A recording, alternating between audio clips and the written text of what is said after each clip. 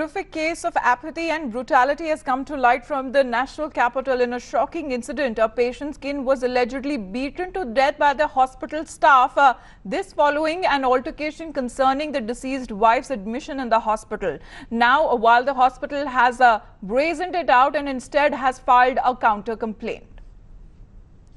Well, this is a hospital that doesn't save lives, and hospital is known for killing and not for curing, because this is a shocker that has been reported from a government hospital in Delhi. मेरे को Jafarpur hospital ले गए। वहाँ ले जाने के बाद sir मेरे को ना तुरंत उन्होंने नली लगा दी, क्योंकि सर मैंने पैरासीटामोल खा ली थी गोली, और वो रोटी वोटी मैंने ढंग से नहीं खाई थी, जिस कारण मुझे ठंडी लग रही थी। तो उन्होंने नली डाल के फटाफट वो पानी से निकालने लग गए। तो मेरे हस्बैंड ने बोला कि एक इंजेक्शन लगा दो, जिस कारण ये ठीक हो जाएगी। नली क्यों डाल रहे हो, इसके दर्द हो रहा है अंदर।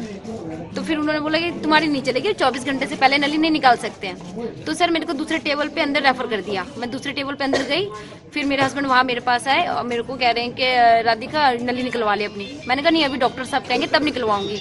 उतनी देर में एक दूसरे बड़े डॉक्टर आए, बोल रहे, तो मेरे हस्बैंड ने कहा कि डॉक्टर साहब इसकी नली निकालो।